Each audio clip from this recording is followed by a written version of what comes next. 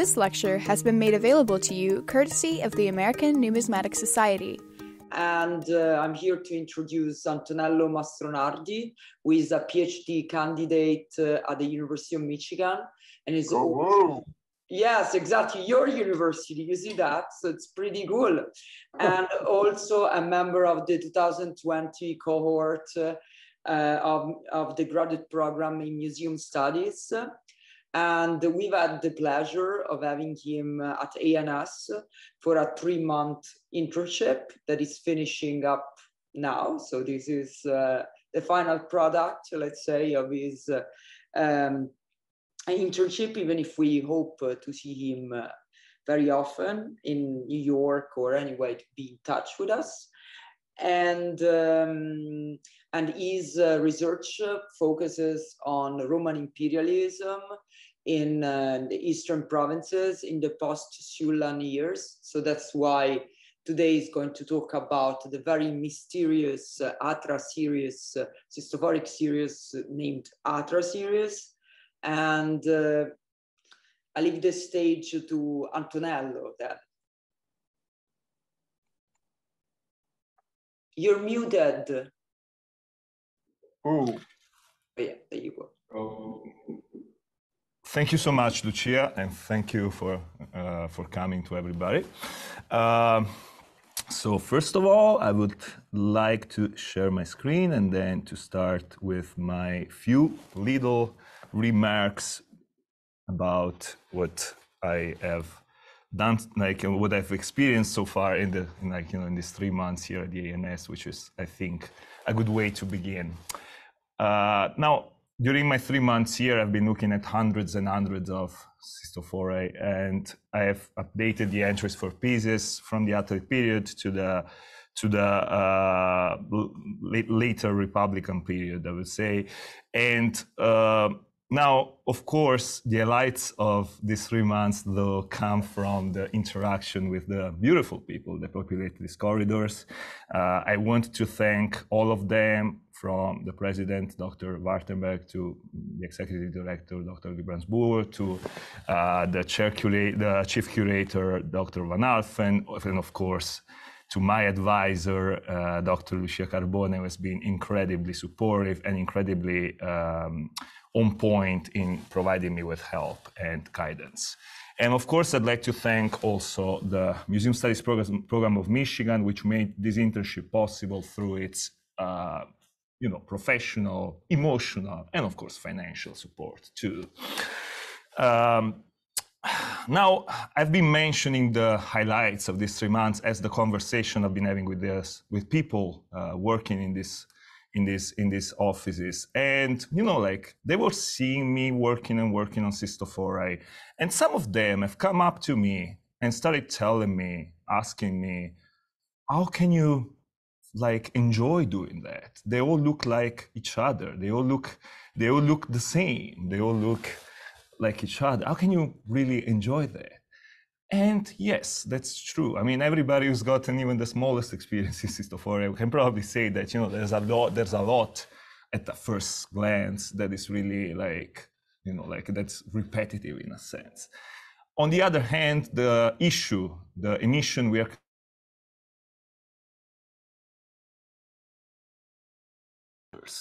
Let's see why. So, as I say, we cannot say that this emission constitutes a real piece of art. I mean, I think that's up to taste. Anyway, what's important is that for sure it's a pretty unique emission, and not, I would say, for what it bears on the reverse type, but rather for what it lacks on the reverse type. But I would say a mixture of the two. So first of all, let's look at these 2 items here that I highlighted through the red circle. And the one on top is a monogram.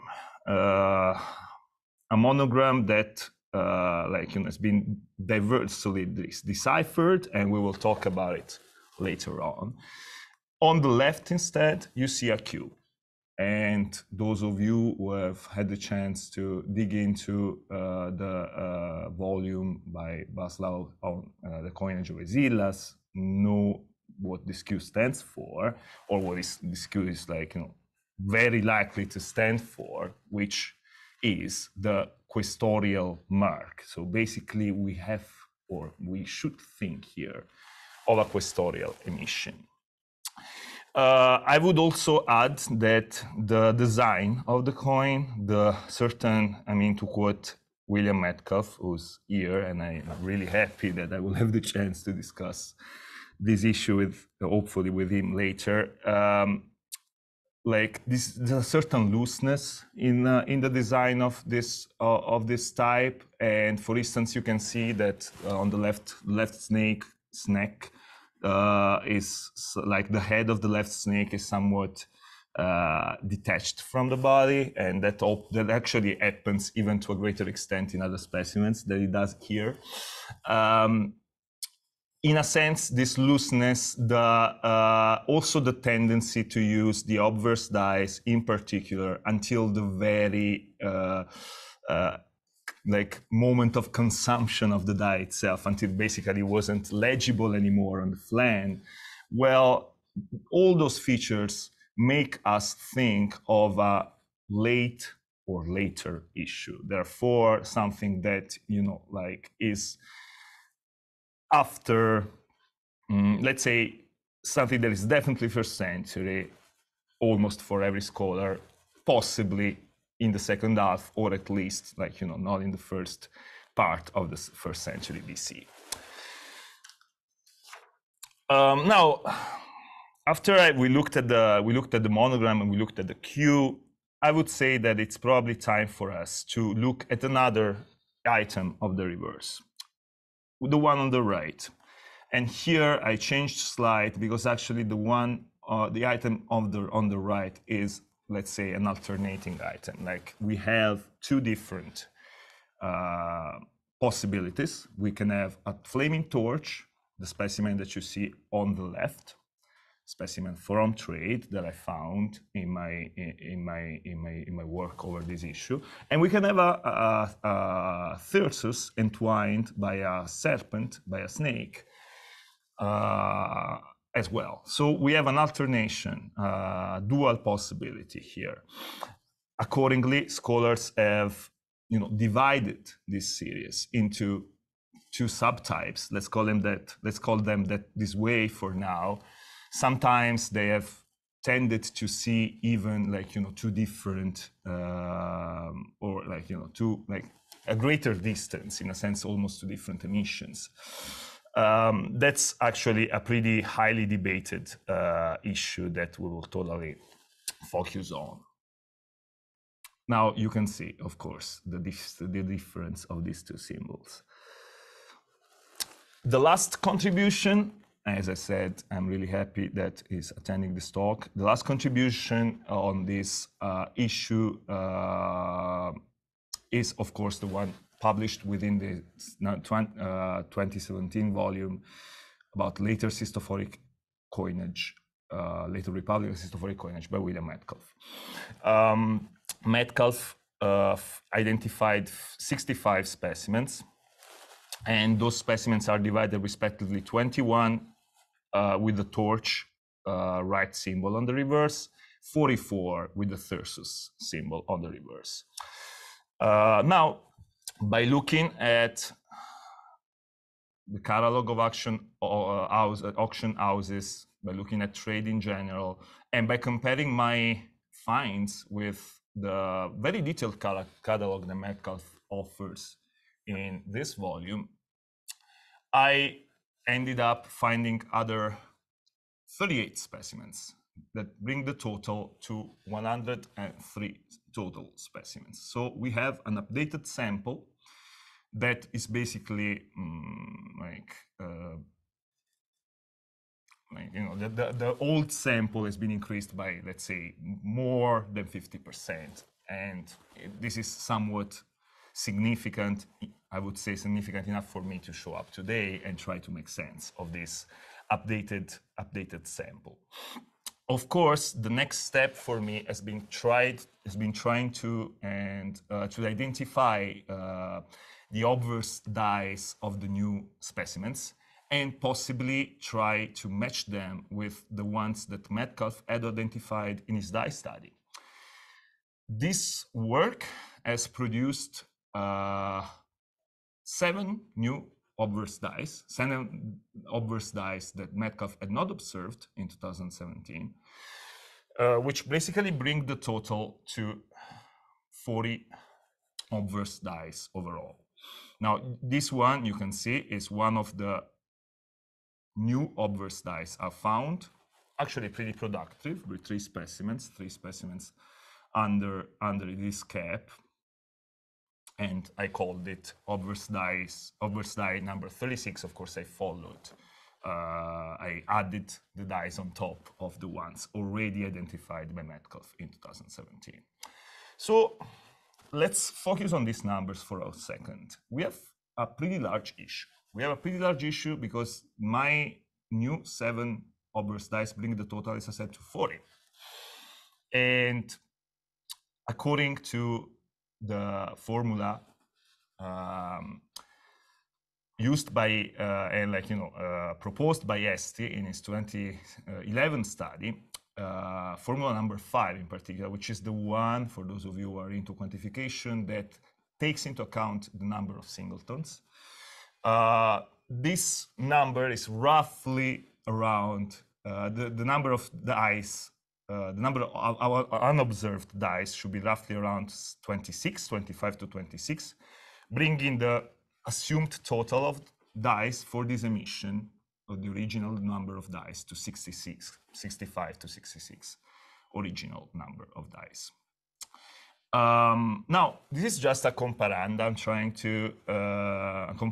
trying to provide you with for the later issues in which Metcalfe locates our emission.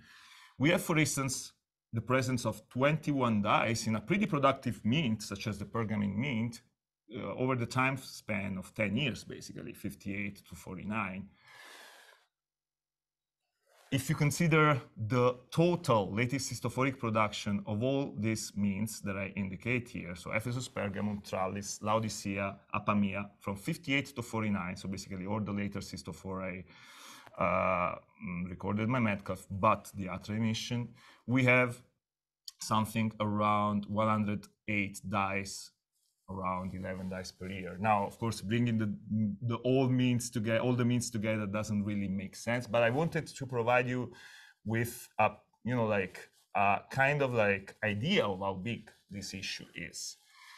If you think about it, for instance, famously productive, extremely productive period of Seleucid history, like the one under the rule of Antiochus III the Great, was attested the production around 10 dyes per year, 10 obverse dyes per year.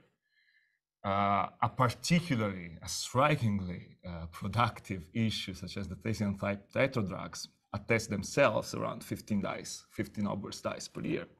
Which means that for our issue, if we assume that, was produced at a high pace, but still within the rule of what it was, coinage production at the time, we should think of 4 or 5 years for this emission. I mean, the math is easy enough for me not to do it for you here, which makes it a pretty, relevant series for our purpose.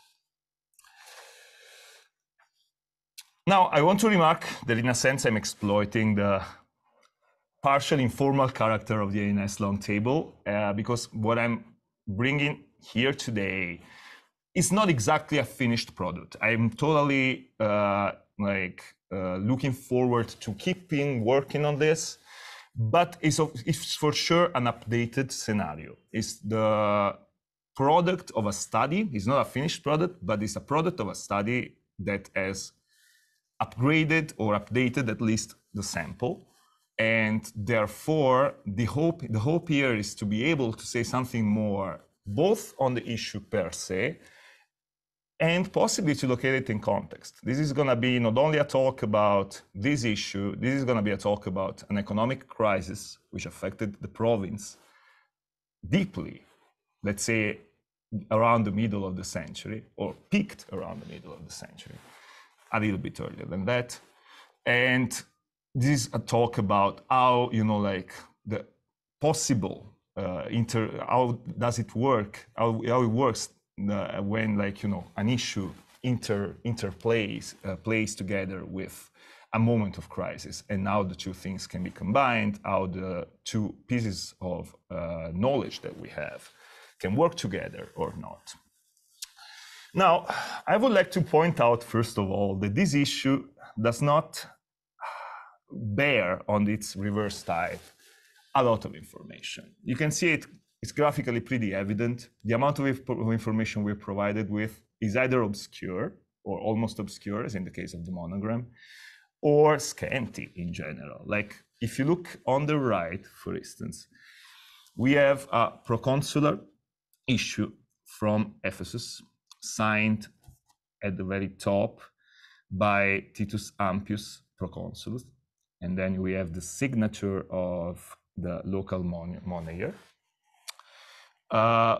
This is an issue which, I mean, Ephesus, of course, we have also the date, we have also the era, but in general, see how much information we have on this issue that we lack completely on our reverse type. Let's look at an older specimen. This one is from Tralles. As you can see, the date is either the second half of the 80s or the very beginning of the 70s. And this is another ANS piece. And as you can see here, we have a signature on top, above. We have the ethnic on the left. So, and of course, like, you know, we have other control marks. But in general, the amount of information we are provided with is bigger. That's why I defined our type a reticent type, because it doesn't want to tell us much about what we should look for.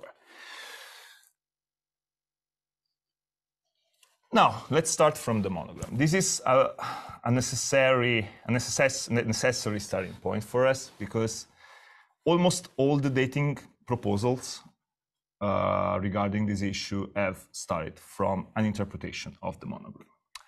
Now, first of all, as you can see, yeah, we can spot two A's pretty clearly. The rest is a little bit more troublesome. But before we approach the monogram, the good question to ask ourselves is, in which alphabet is this monogram spelled? Is it Latin? Is it Greek? And this is not a lazy peregrine question. This is a question that has informed the response of scholars. And therefore, not only the attribution of this issue to a determined magistrate, but the dating itself, the interpretation of the issue itself. Now, first of all, early scholarship, and I'm talking about the early 19th century, tended to see a possible mint mark in this monogram. There was a proposal recorded by Pinder of Atarneus as a possible mint for this issue, an Aeolian city. Now, Pinder himself already discredited this proposal pretty soon. There is no reason why we should think of Atarneus, and there's no reason why we should think of a mint mark. As we have seen, the monogram is on top of the coin. There is no recorded issue in which the mint mark occupies that position. Usually the mint mark is on the left, as we have seen for Ephesus and Tralles in the previous slide. Can be elsewhere. On top is pretty rare. Actually, is not recorded. So that's enough for 19th century scholarship to exclude that this is a mint mark. So it must be a signature, but of whom? Whose signature? Now, Stumpf in 1991, Gerhard R. Stumpf in 1991 had a proposal which is very interesting because it's very rich and somewhat productive also in the effects that in scholarly effects that it had. These are the letters that Stumpf identifies with certainty, the ones on the left, and the ones on the right are the letters that Stumpf declares he thinks he can identify. So if you bear with me, of course, we can identify pretty easily the two A's. We have to squeeze our eyes a little bit more to identify the M that basically follows the same path of the two A's. The T should be pretty evident. You can see the two bars that form it. But when it comes to the O, that's the, let's say, most troublesome part in a sense of Stumpf's proposal, because he sees the O right here. But as you can see, this is not exactly a round circle. This has a flat side on the left. It's rounded on the right. It can be a no, but it wouldn't be the first call that I would come up with. I will not help you with N-I and the capital U, because I mean, like, first of all, I think you can spot them by yourself. Secondly, I cannot spot the N. So like, let's keep on going. Now, once Stumpf interpreted this monogram in Latin alphabet and found this letter in it, the next step was pretty straightforward. And what he reads here is the name of Antonio. And of course, there are a couple of letters left, an A and an M, which are part of the letters that Stumpf identified with certainty, but they were out of the name Antonius, of course. Now, Pinder, who had a similar reading in the 19th century, he thought of Lucius Antonius, basically, who served under Minucius Thermus in 51-50 BC. Minucius was a governor of Asia, and Lucius Antonius served under it as a quaestor. And he actually stayed in power as quaestor pro praetore until the arrival of the next governor, Fannius. However, you know, like Stumpf says, we have an M and an A. Where is the L? There's no L, we have an M and an A, so how do we make sense of this? Well, that's the way Stumpf makes sense of this. We have a Marcus Antonius name. I have to disappoint, and I'm sorry, it's not going to be the first time, those of you who are part of the huge fan base of Mark Antony, because this is not our Marcus Antonius. We have to go back in time, a lot back in time, into the second century BC, in particular 113 BC, when we have a quaestor, Marcus Antonius, who served in the province of Asia after a pretty nasty trial dealing with the Vestals that he was acquitted in Rome. He had the chance to serve in the province of Asia. But as we've seen, this issue is pretty it doesn't tell us a lot, but what it tells us is that it's recent or it's later. It's very hard to assume that this issue comes from the 2nd century, from such a high stage of time. Hence, the Metcalfe reading proposal has definitely proved to be much more successful. And this, I would say, makes a lot of sense to the extent that today's talk is entitled ATRA talk and not, I don't know, AMTO talk following Stumpf proposal. Now, Metcalfe, of course, believed that this monogram is spelled in Greek. And if we believe that this monogram is spelled in Greek, we will easily see the two alphas. We will see a rho here, and we will also see a tau. So, of course, this is the reading, how you read this Greek word in the Latin, as if it was spelled in the Latin alphabet.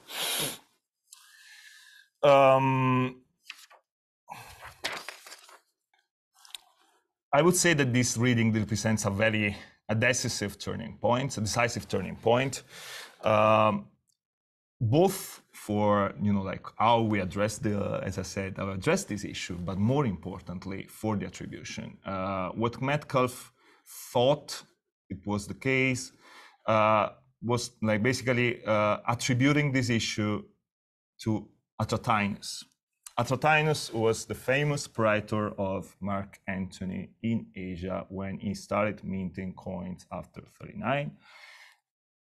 It must have been a quaestor sometime. We don't know when nor where, but that's the assumption. So in this case, we would have an emission located, let's say, at the end of the proconsular series, possibly after 47, if not 42. And the terminus ante quem for this emission would be obviously represented by 39, which is the beginning date for the Cistophoric coinage by Mark Antony with the Latin legend. Let's say the ending date of the proconsular issue and of the Cistophoric coinage as we know it, something that either as a totally Greek legend or later shows also Latin signatures of Roman magistrates, but retains a vast majority of Greek features. That will not be the case anymore with Mark Antony, and that's why 39 BC is the terminus ante quem for Metcalfe to date our issue. Now, let's go back to the updated situation that my study has will hopefully produce in approaching this issue. This is a chart illustrating the relative size of the sample as it was in Metcalfe 2017. As you can see here, we have 21 torch specimens, 44 Tirsus specimens for a total of 65. The proportion is not exactly even, torch are slightly less than half of the Tirsus. The updated specimen, on the other hand, provides us with a slightly more reliable situation. The updated sample, sorry. We have 43 torch specimens, 60 Thyrsus specimens. Of course, once my 38 new specimens have been added on top of Metcalfe ones, for a total of 103. And as you can see graphically from the pie chart, we have a much more even if not completely even, sample we can rely on.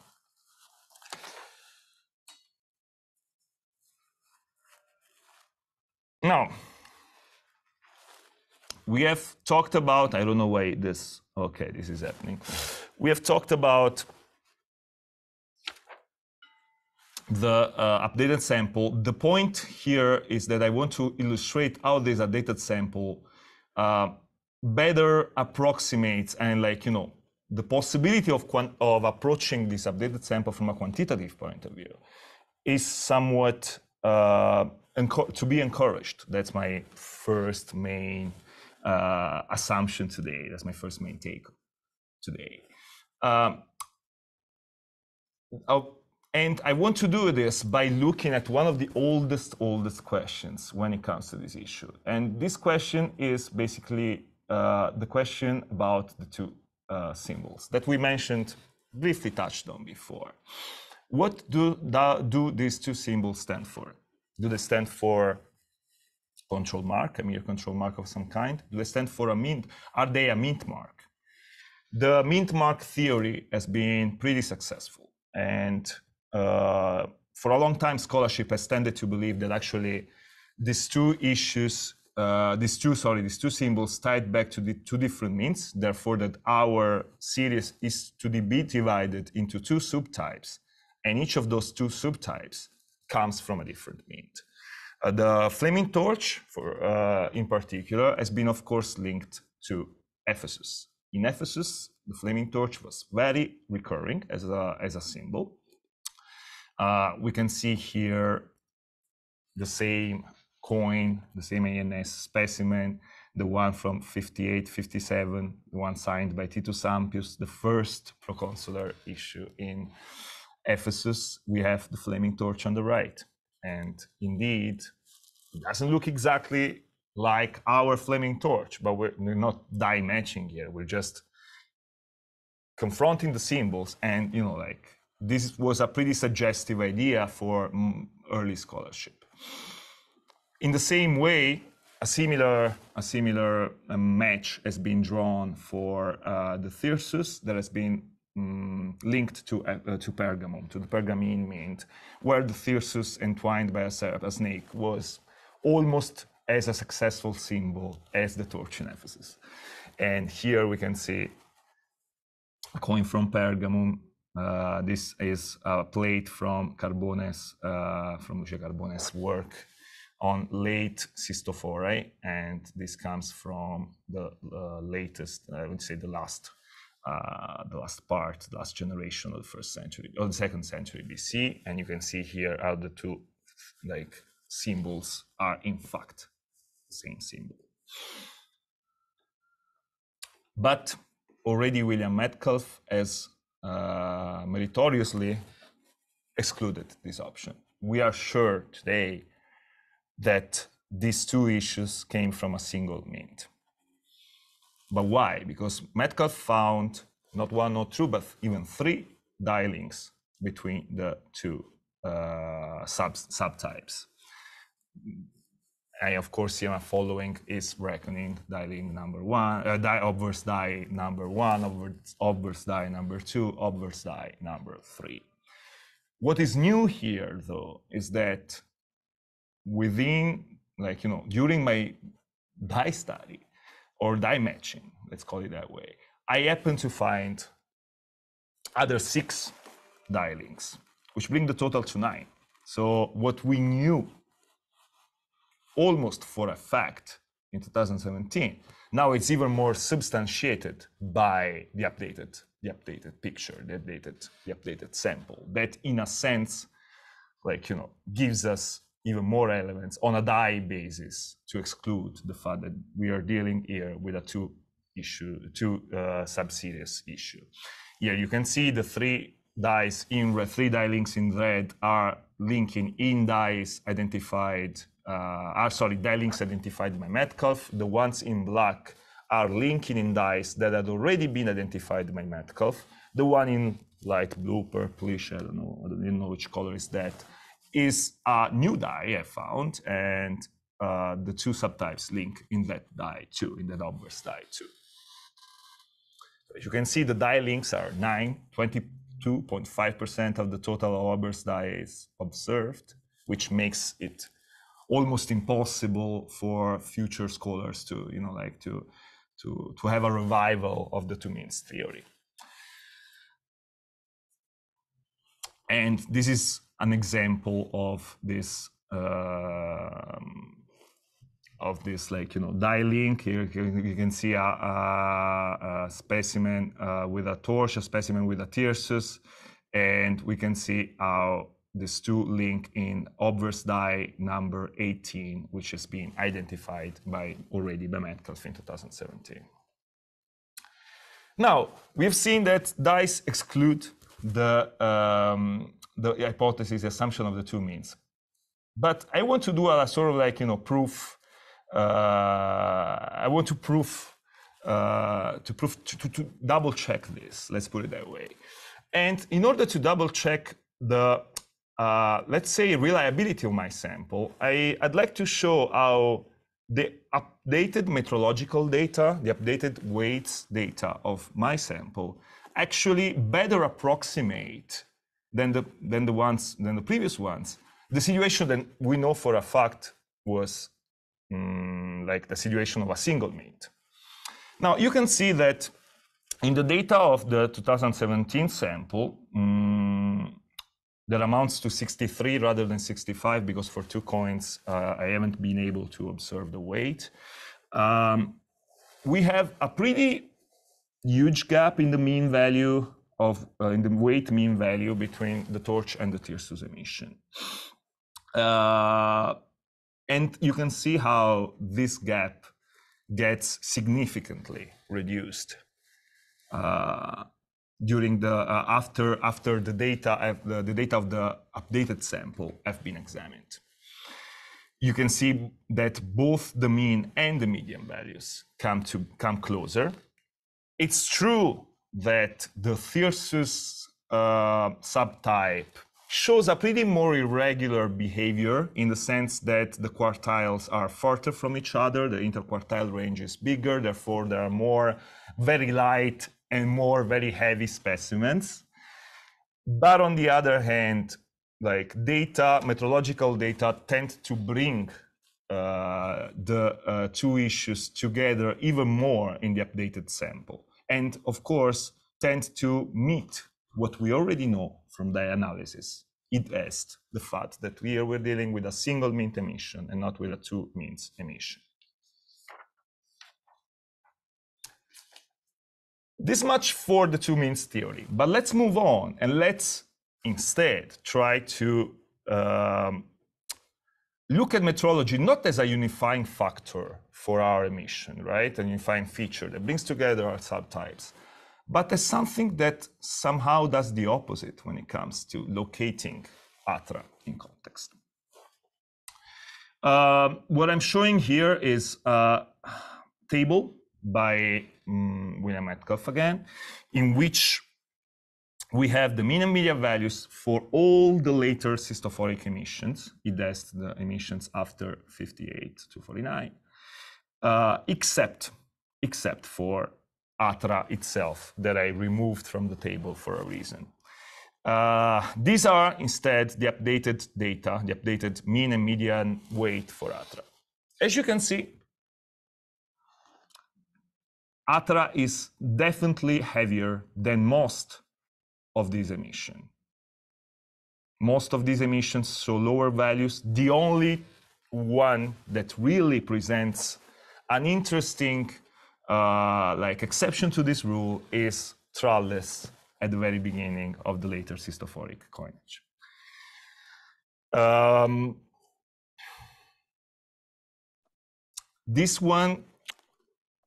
This takeaway will be better illustrated by this bar chart. In this bar chart, I did on purpose something that no statistical scholar would ever do, which is basically here you see the bar in red, like illustrating, deciding to not to divide further the specimens below 12 grams.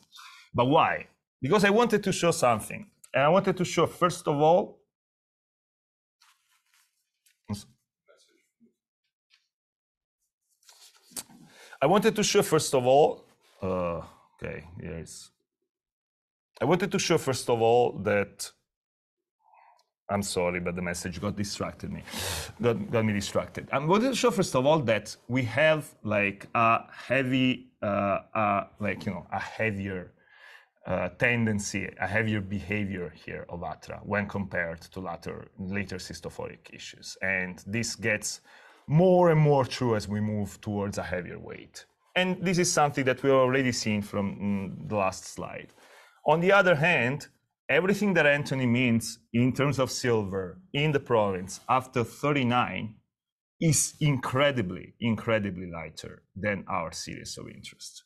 Like to the point that for ATRA, we have not even the 20% of specimens below 12 grams.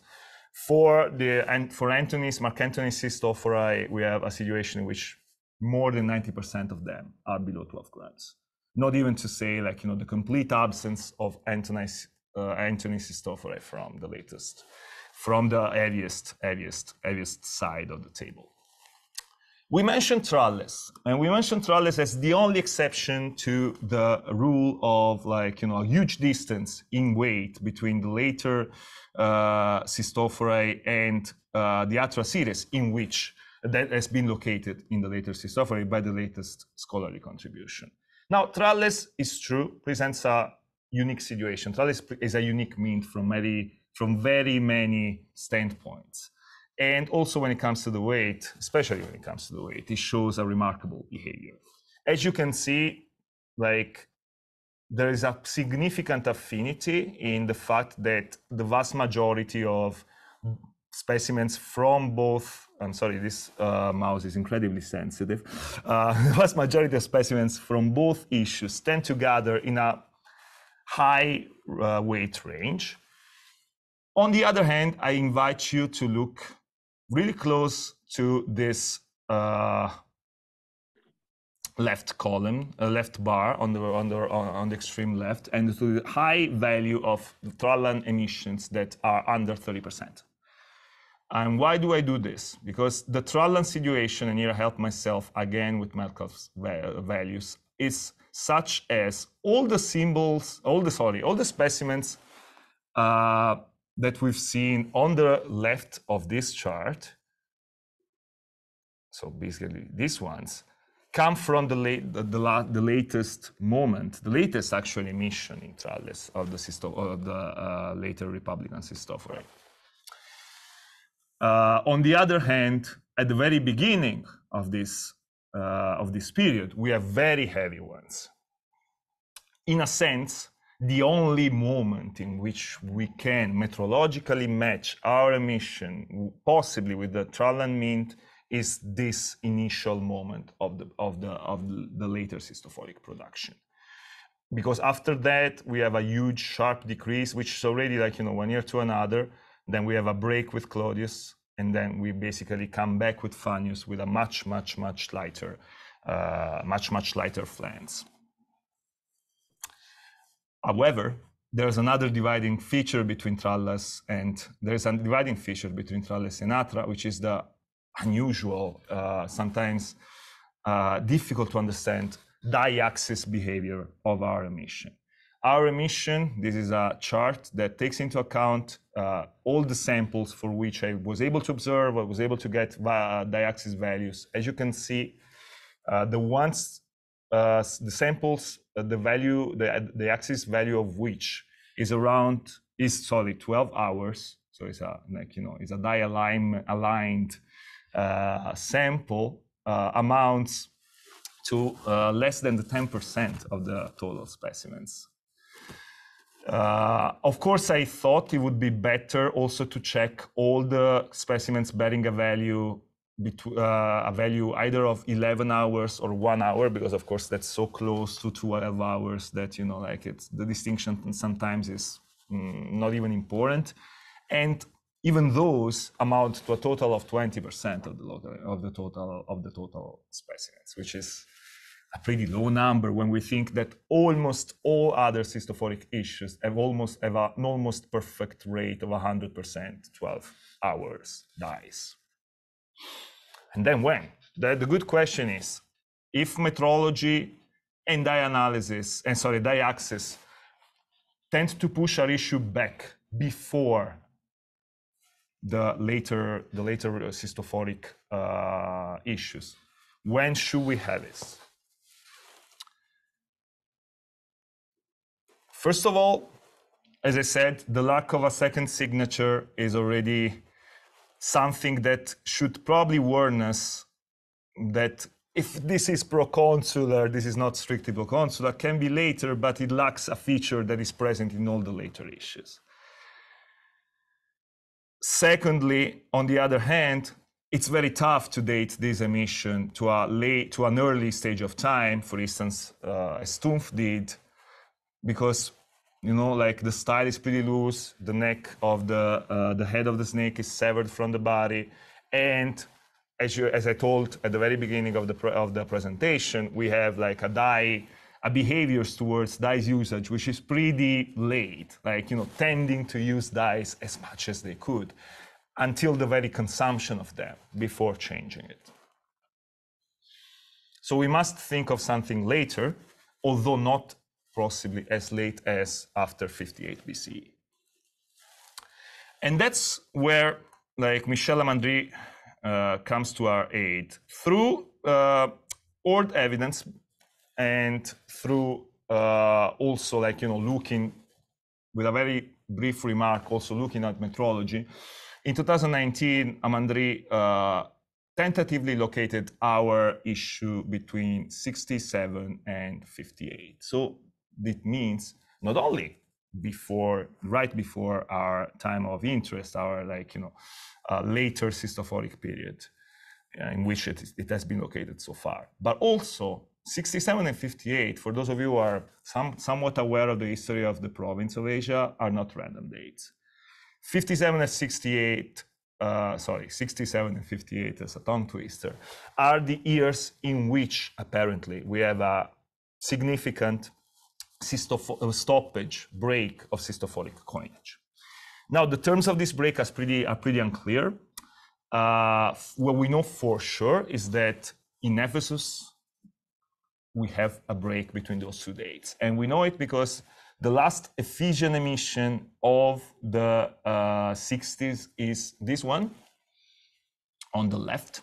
is an emission from 67, 66. Why do we know that for sure? Because in Ephesus, we have the date. We have the sign of the era. This is the era 67.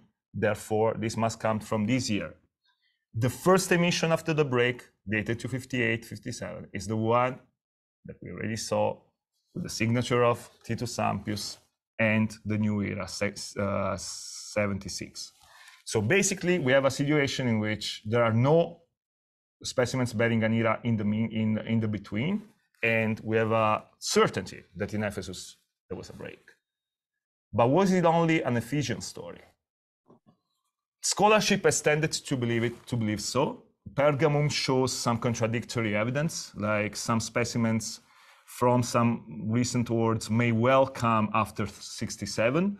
Laodicea seems to continue minting, although, as Carbone points out, it shows a decrease in the minting operation. But there's another case that is pretty significant, the case of Nisa. Nisa, the specimens dated with eras 23 and 24 are like totally have been observed, and since Nisa's dating system was believed to begin with the Sulan settlement, so with 85, 84, like, you know, the latest Nisan emissions in the 60s would date to somewhere around 62, 61. But a recent discovery, namely this coin, this specimen, and the fact that it was included in the 2002 hoard that we know was closed at the beginning of the First Mithridatic War, so in 1989. The inclusion of this specimen in that hoard makes us push the beginning of the Nisan coinage, of the Nisan, era, back to 1989. Because otherwise there's no, like, it's not possible to find, of course, an 85 coin into an hoard that was closed 5 years earlier. And therefore, the specimen dated with era 24 must be predated to 67.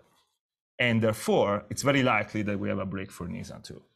This is just to show that the situation of the break is not clear, but the portrait that comes out of it is at least the situation of huge economical distress of the province that we know from historical evidence, from historical sources, and of course linked both to the Sulan indemnity and to the next one asked by Pompey. So of course the province was really, like, you know, had suffered a couple of moments of clampdown, and it's exactly in that moment that we tentatively introduce our issue of interest.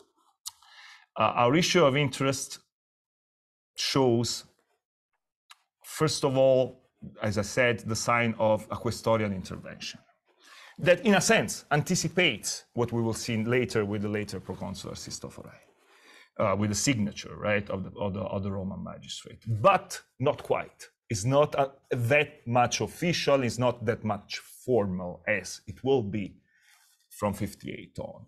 But we have the sign of a questorial intervention. And as I said, we don't have any other signature but a monogram. We might think that, therefore, what we have here is a coin for whose emission was strongly encouraged, if not orchestrated, if not arranged by a quaestor, that basically possibly took up local minting operations for cities that were, if not like either not minting at all or heavily distressed and minting much less than they used to.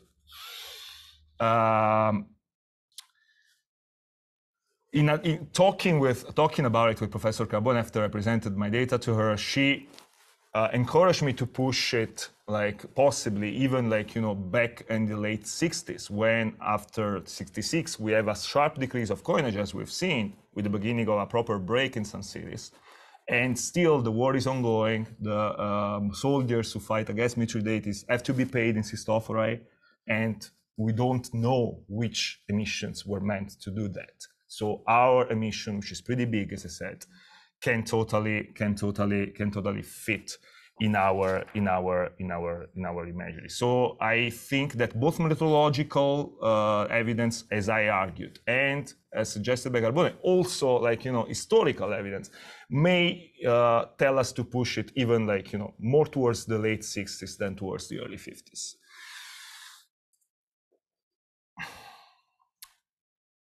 Those of you who have good memory and good a taste for comparanda will probably remember that the Q is not a unique feature on Roman, actually on Greek coinage, orchestrated, directed, or somehow supervised by the Romans, because we have a similar case in the questorial issue of otherwise mysterious questor Aeschylus, dated between 93 and 98, on which, as I said, there's a beautiful volume by Robert Baslow. The Q is a different, is located in a different place, but there's no reason why this Q does not indicate a questor also in our case. Therefore, we have to imagine that the questor really had to intervene. And there is also another piece of evidence, or another hint to that, the fact that we don't have a mint mark. Since our monogram cannot be our mint mark, we have the specification of the authority or the person who take charge of the issue, but we don't have a specification of the where of it, which is pretty unique too.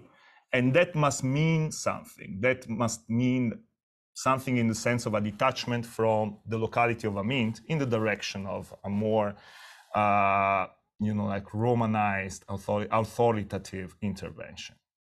This is just a recap. We have, therefore, a pretty large issue for the observed obverse dice, another tongue twist for a non-native speaker, possibly 66 using Estes formula. Let's say 4 or 5 years of production. If we imagine that it was a coinage due to an emergency, we can imagine it was squeezed, it was pushed into smaller, into a tighter time frame. But still, this is a pretty huge issue.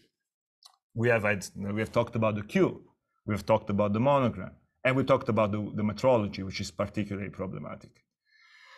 And that's my selected bibliography. And with the hope that, the updated specimen, the updated data of this issue will possibly generate or possibly inform new scholarly debate over this issue, over Cistophori, and in general over the economic crisis of the province of Asia. I thank you all, and I declare this talk over. Thank you all so much for coming here. Thank you very much, Antonello. This was great. You are also perfectly in the time. And I think you should stop sharing your screen. Perfect. And are there any questions for Antonello? Yes. No? No question? Yes. Oh, yes, please, Bill. Can you hear me? Yes, very well. Well, I have a number of points which are not going to be presented in any very logical order. One is sample size. The sample has been increased, and I'm not at all surprised at that. I just stopped because there were so many more of these out there, and I had collected sufficient material to demonstrate that this was among the largest issues.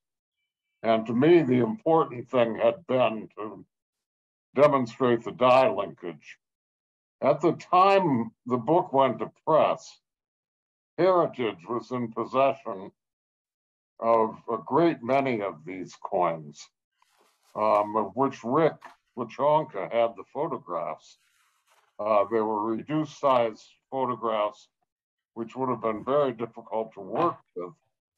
And frankly, I didn't see postponing the publication another year or so to incorporate material that merely added to rather than changed my own view where we were. I'm particularly concerned about the treatment of the chronology here. The fact that the issue is so large is a fact which argues convincingly to my mind that it must be late. It is never in any horde that we know of, and that includes Halicarnassus, which goes down to 42 BC. And in my view of things, establishes a post-quem for the appearance of the so-called ATRA issue. As for putting it in the 60s, there's a documented gap at Ephesus, but only at Ephesus. The view that it extended to the other mints as well goes back to the time when 133 BC was regarded as the era of Asia. Well, it isn't. Kent Rigsby showed that. It's the era of Ephesus and Ephesus only. And in fact, Dirk Backendorf showed convincingly that Cistophoric production at Pergamum is continuous right down through the beginning of the proconsular Cistophori. And you show that because hordes that otherwise end with Ephesus 67 show different termini for the Pergamene issues. There are 3 or 4 in succession that are added to the Ephesus 67, and therefore they fill this gap that brings us down to the proconsular coinage. The metrology of the ATRA issues is different because it stands in isolation from all the rest. It may be an attempt to revert to an earlier, higher Cistophoric standard, which was abandoned by Antony, who always had financial difficulties, to witness the debased state of his denarii. So I don't think that the fact that the standard is different has any particular significance for chronology. I don't insist on being right about everything, but I think I'm right about this. But how would you answer then to Michel's critique, actually, to your chronology, which is I haven't seen that. That is news to me. Where did you hear? It's in 2019. It's published in the Revue Numismatique, and actually has this. One of the specimens of ATRA was found in a horde. You remember? Sorry, you should. It's exactly what Professor Metcalf was specifying. The Halicarnassus horde. We're talking about the specimen 605B in your catalog. I did my homework. No, I remember that part. Well, it can't be 605B, can it? Yes, it can. Asia Minor 1971. Sorry, no, I said Halicarnassus. I wanted to say that. Yeah, IGCH 1464. Yeah, so Asia Minor 1971. Let me just look. I happen to have a copy of the book right here.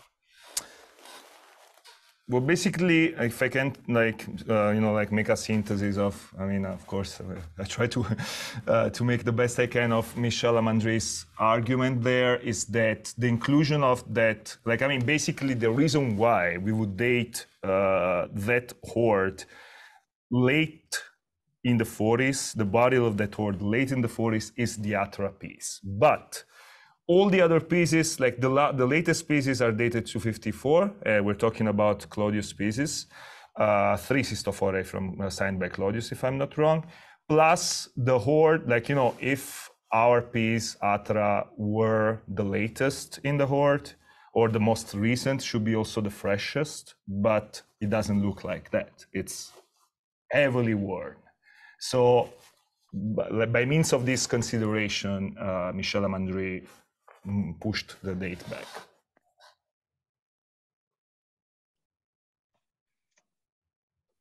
But this was, but this is, as I said, I mean, this, I think Antonello, this is just food for thoughts.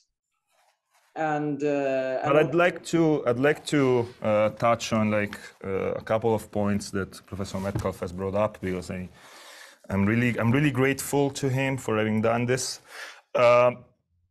It's true. For instance, I mean, let's first of all start from the cistophoric break you touched on, and then we move to the metrology issue. The cistophoric break is true.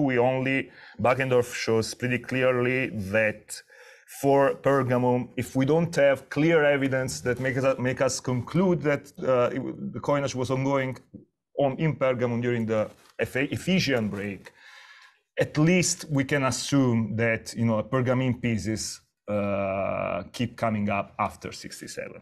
That's not the case for Nisa though. Nisa, with the whole with the inclusion of this specimen I showed in the slides in the 2002 horde, which is dated to it's been buried during at the beginning of the first Mithridatic War. The beginning of the Nisan era must begin 5 years basically earlier than that it was thought. So Nisan is a small hint that makes an exception, for instance. That doesn't. How is Nisa even relevant? It's not relevant, but it's not just. I mean, we have a decrease in Laodicea, a decrease of coinage. We can't speak of a stoppage in Laodicea, but we can speak of a period in which the volume of coinage was not as intense, as huge as 10 years before, 10 years later. But how then do you explain, I mean, of this huge issue, and you've got one coin that may have been, a part of a horde that's earlier than 42 BC. I don't think that's much of a peg to hang anything on. The Asia Minor horde was not found under controlled circumstances. And if anything is likely to be tossed in to fill out a horde, it would be something from this issue. I wouldn't trust that at all as firm evidence for chronology.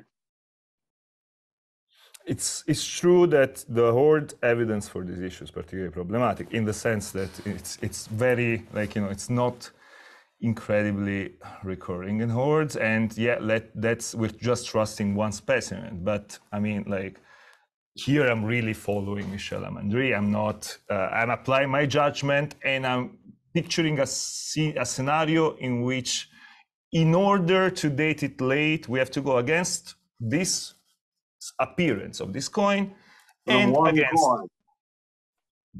But it's one coin. So well, there are other questions. And I sorry for this. It's just that it's this is a fantastic discussion, which I think it's really shows how relevant this mysterious issue is. And of course, I mean, we are in need of better horde evidence for this, and possibly this issue is bound to stay controversial. But I want really to thank Antonello and Bill for this fantastic discussion, which has been absolutely interesting, fascinating, and also very eye-opening. And I'm sorry, I see that there was a question from Walter Holt. I mean, he says, I'm just reading it. It's very, very quick. Since there are so many adverse dice links, but two distinct city-related symbols, would there be a likelihood or even probability that were minted for each city rather than specifically in each city? sharing a common meet place? That's very interesting. Thank you so much for this question. Kind of like it's half a question, half a suggestion, and I really appreciate this. I would say that it's an assumption that kind of works together well with the queue, the presence of the queue. Like, for the fact that it were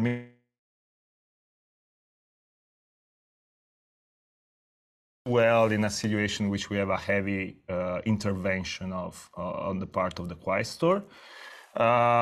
Thank you. Yeah, that's a thing that, as I said, it's a work in progress. So that's an assumption that I would totally evaluate. Anyway, thank you very much to Antonello, to Bill, to everybody, to Walter for this fantastic question, to everybody else for attending this talk. And we are looking forward to hearing more from Antonello's research. Okay, so bye-bye, everybody. Thank you very much. Thank you. Thank you so much. Bye-bye. Bye-bye. Thank you for watching the American Numismatic Society's YouTube channel. Don't forget to subscribe. And if you like our online resources, publication, and events, you can support the Society by becoming a member. And don't forget to check out our book and eBay stores. The links are below.